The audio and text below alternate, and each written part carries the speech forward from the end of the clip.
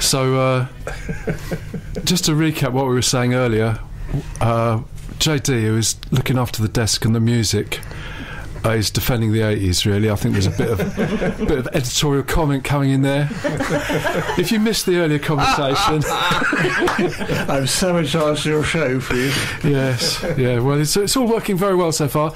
If you just tuned in, our guest is Joseph Parsons, and he was explaining that in the 80s he found it quite hard to work on a sort of folky strand, to keep that going in the 80s with all the other things that were going on. And JD was just sort of sticking in a bit of music there, which he likes, and that's all right. And we'll try and come back to where we were as best we can. Joseph, when you got to Europe then, well, you've been spending a lot of time in Europe, has that changed your music in different ways, or are you still on essentially the same direction you were in the States? I think I'm on the same direction. I think it might have changed it's given me a little more perspective on my home country, that's for sure, as travel will do, give you perspective on your life. And I mean, I've always, before music, even before I was able to professionally travel for music, I was always traveling. I've done a lot of work,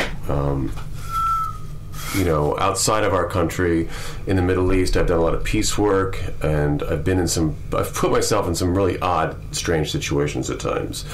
And all of the travel, and it only has helped broaden my sense of, what in my small little world, what I believe is the right way forward, or politics, call it all of that stuff, relationships, politics, and all these things. And it's broadened my sense. Cultures collide, and it's a wonderful thing, and it can be tough sometimes. So yeah, well, that makes sense, because listening to music, it seems as if it might come from the States.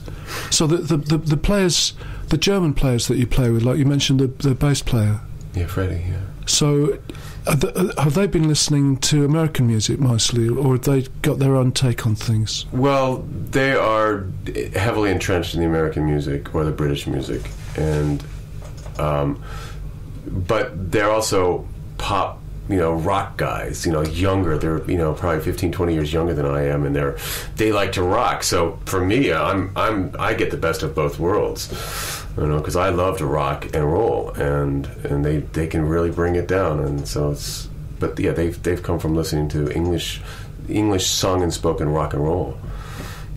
So they have a really deep sense of it, and especially for Germans, it's tough to find. For me, it's been tough to find drummers and bass players who, as we say, don't play on top of the beat so much. Like, one of the great things about blues and some of the Western stuff is it's played often on or behind the beat. And it's a really simple thing, but extremely difficult to execute.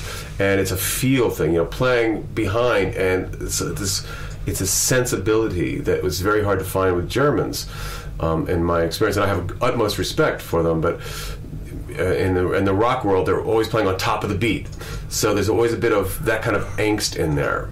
And I speak in big generalizations, and I don't mean to really disparage anybody, but in this case, it's a good generalization, I believe.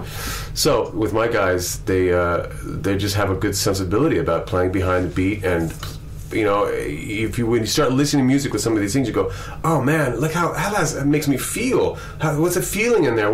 Listen to the drummer, you can, I get it. They're playing a little bit maybe behind the beat, so it has this lazy kind of thing, makes me want to dance, or makes me want to something, and whether it's slow, fast, or whatever, it's just differences, and Right, so. but you're moving in the same direction, so your Yes. music is coherent across all of it.